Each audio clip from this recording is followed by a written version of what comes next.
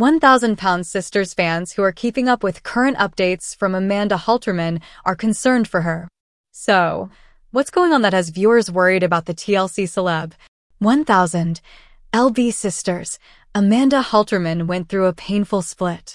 Relationship drama is always a big topic of conversation whenever you talk about any of the 1,000 Pound Sisters siblings.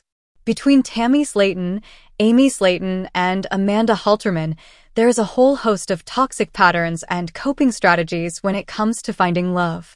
In Amanda's case, she was recently ghosted by a guy she was seeing named RJ. Amanda even moved down to Florida to be with her man. So, things seem to be pretty serious for the pair.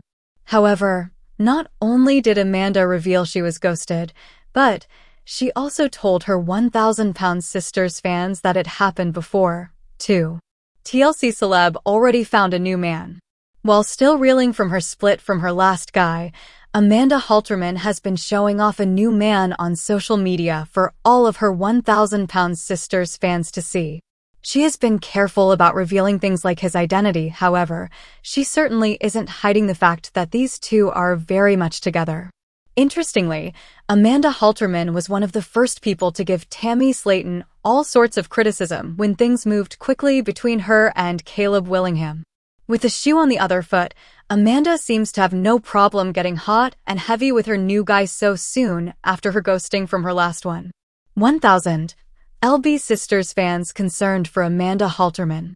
Not surprisingly, when it comes to anyone from this family and relationships, 1,000 Pound Sisters fans have a lot to say. This was the case recently when Amy Slaton seemed to be dating around following her split from Michael Halterman. The way viewers saw it, Amy was filling the void of the loss of her marriage with the company of other men. Now, in this 1,000 Sisters situation with Amanda Halterman, many viewers believe she is moving too quickly with this new guy and that she is not completely over her last situation. Of course, TLC fans of the show are an opinionated bunch, and many had a lot to say on the matter. Another commenter added, "Their egg donor sure did a number on them.